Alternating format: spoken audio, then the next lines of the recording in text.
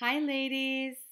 It is so great to be with you one more time as we finish up this amazing book called To Change the World by my dear friend, Dr. Helen Sullivan. And I can't remember if I showed you the first week in our introduction, but I wanted to show you today. She autographed it for me.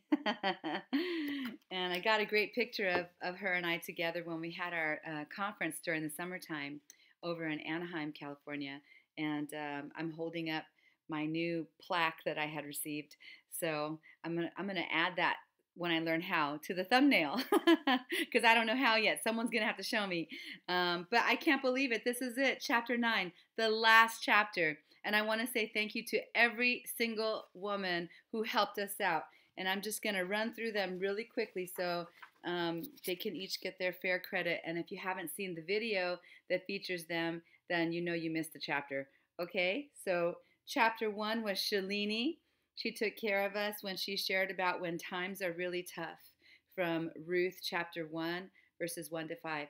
And then chapter 2 was our sister Roseanne. Is God still your everything? And that was focused on Ruth chapter 1, verses 6 to 22. So you can see the pattern. None of the reading was super challenging. Like we had a chapter broken down for us into passages that can work with these topics. And so, you know, 10 minutes of reading and another 10 minutes of reading in the book. And it's really deep stuff, though. Helen shared extensively from her life. And chapter 3 was Ruth, our sister Ruth, on Ruth. And that chapter was titled From the Inside Out. It was focused on chapter 2, verses 1 to 13. And chapter 4 was Marlo, and our sister Marlo up in the high desert. And she shared on boldly breaking barriers, and a great one to share on that because she's had to break all kinds of barriers herself personally. And that was from Ruth chapter 2, verse 14 to 16. Chapter 5 was by our sister Nancy Stanso out in Marietta. And Nancy's so amazing. She shared on partnership is everything. And I have to say, Nancy has been one of the best partners in the gospel that I've ever had. And I love her so much. And she did such an amazing job covering that chapter.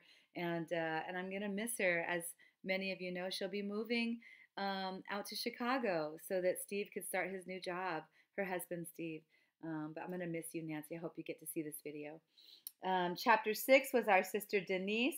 Discipleship is not optional. That was taken from Ruth chapter 3, verse 1 to 18. And I got to say, Denise was the right one to share on that chapter because Denise is very faithful about making sure we get our discipling time, our mentoring time. And not only do I have the honor to be able to mentor Denise, but Denise gives me feedback too. And it's a very special friendship, so I'm really grateful. Chapter 7 was our sister Maris, and Maris covered the letter versus the spirit.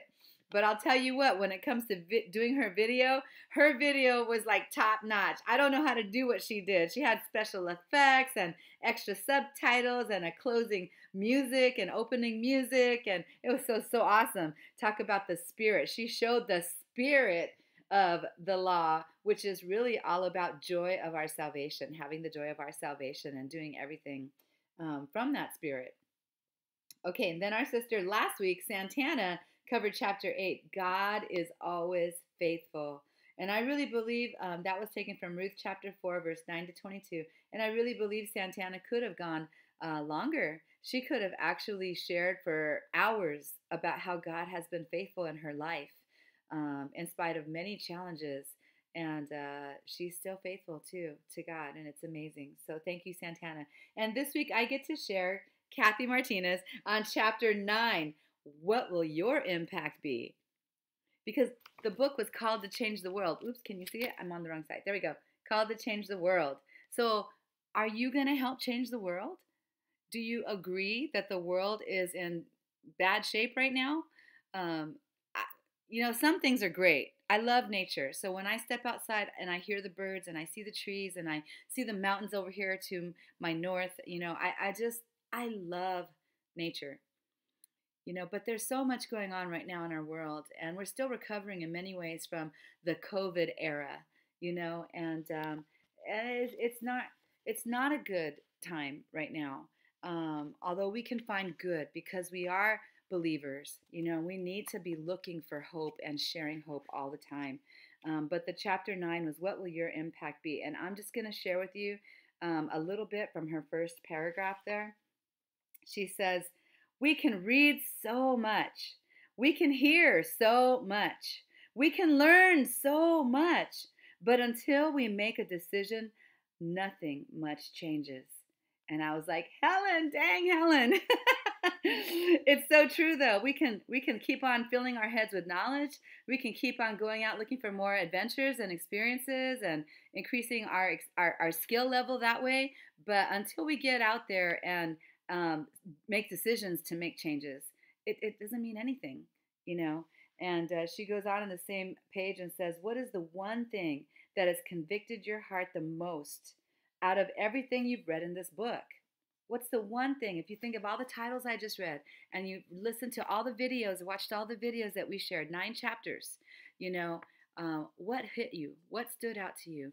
What is it that you would like to work on in your own life personally? And this is what she says: completely own that one thing and repent. Whatever it is, completely own that one thing and repent. Second, develop a plan to address that one thing. What is that one thing that you need to address in your life? Change it, or at least implement that plan so that you can change that one thing. And number 3, at your weekly discipling times, your weekly mentoring times, discuss your repentance and your progress too. Don't just be like, oh, woe is me, I blew it. I tried to make this change, set my alarm, get up at 6 a.m. every day, and I just blew it. I only got up at 6 a.m. one time this week. So we can go like that, be all, self-pity, or we could say, you know what, I did one day this week. Next week, I'm going to do 3 days.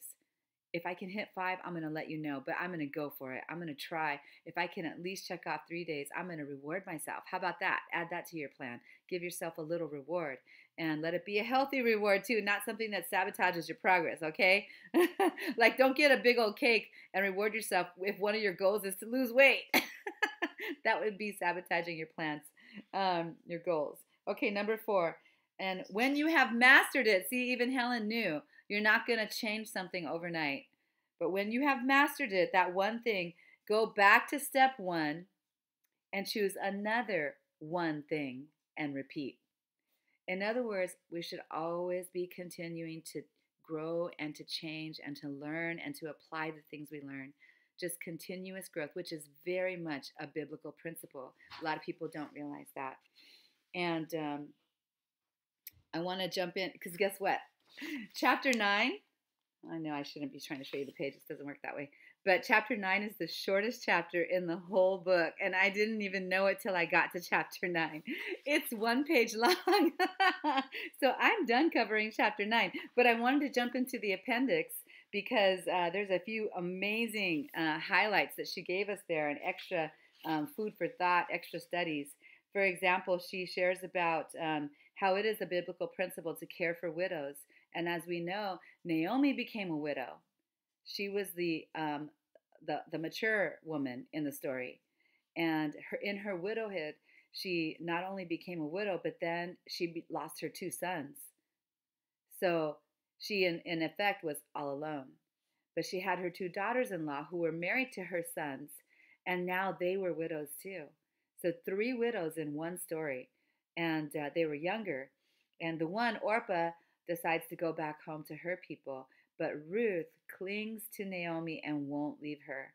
She stays with Ruth, and many biblical scholars have shared that it was because she had found in Naomi a love for God before she became a widow, and she found in Naomi a safety, and she learned about Naomi's God and wanted to stay with Naomi's God.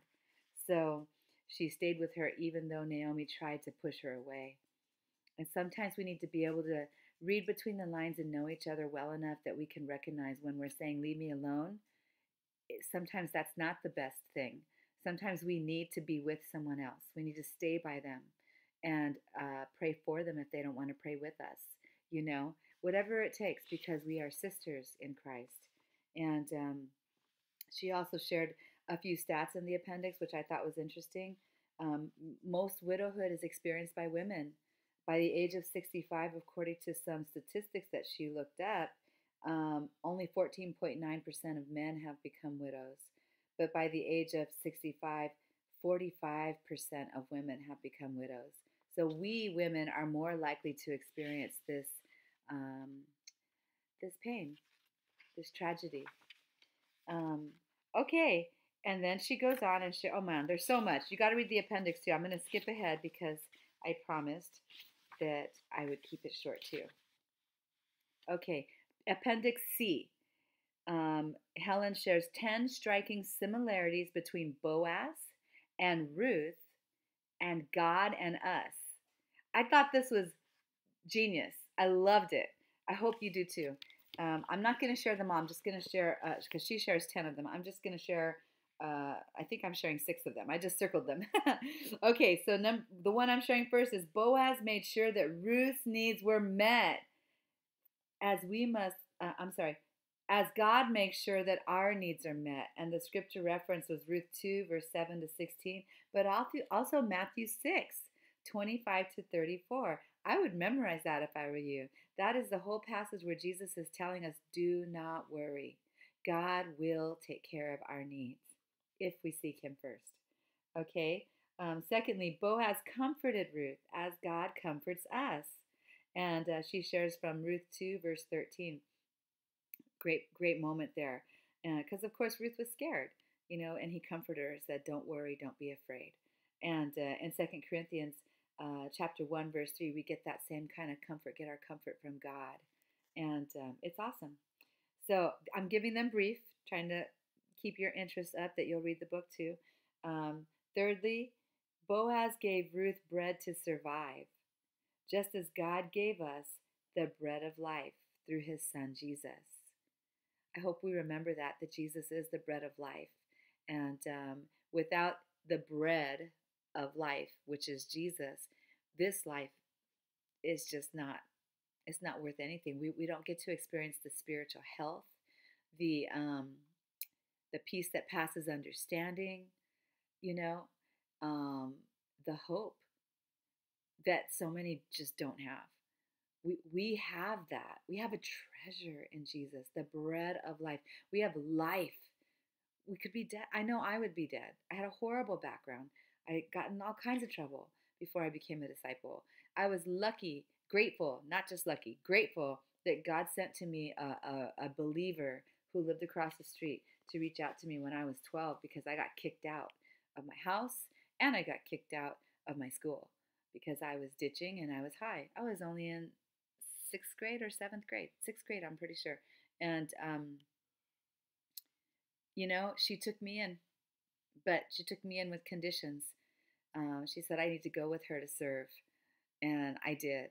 And we served the poor, the homeless, the elderly, and we served the people in her congregation as well. And I learned all kinds of skills. I saw from a different perspective that there's another whole population on the planet that are suffering. And here I am